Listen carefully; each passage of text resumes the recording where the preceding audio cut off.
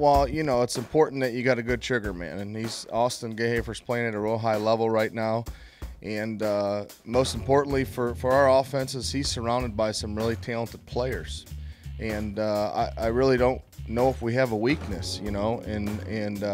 So again, a lot of guys. We got a lot of seniors. We got good leadership. We got a lot of guys with experience, and we got some guys that are playing at a really high level right now. So those are the good things. We got to just be a consistent team and make plays and you know, score touchdowns. Well, last year, you know, I really didn't. I think I didn't get the ball as much, but you know, my focus was being a return man. But this year, I really wanted to emphasize being a receiver first, you know, and letting the return game come to me second. Well, I think, you know, just the experience we have. Number one, you know, we got a lot of guys that have played a lot of games and kind of starting to develop a little bit of an identity.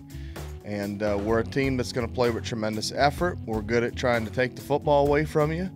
And if we can continue to do that defensively, we're going to be in great shape. Well, one of our goals this season, as Coach T says, is to win at home. So, you know, we just have to come out here and we prepared all week for it, so we're just ready to play. You know, Will Butler had the upper hand on us for the past couple of years, but I feel like this year, you know, we've progressed as a team and the coaches have been great, and I feel like we'll get the W on Saturday.